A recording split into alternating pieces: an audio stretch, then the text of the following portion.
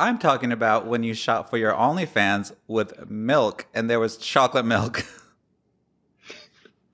Oh, you know something? No, I don't. I mean, what do you want? Shit is part of the sex, I guess. I mean, like, you're fucking a butthole. It might happen. Wait, was milk on your season, right, Roy? Yes, milk was. And you on guys my have kept season. in touch? No, definitely not like the way Diego was.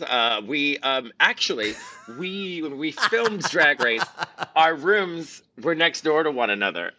So we would chat at night, but I never partook in any of the milk madness. So I had no idea, but I had heard about your lovely film that you made, but I couldn't subscribe or care to watch it because I thought, ooh.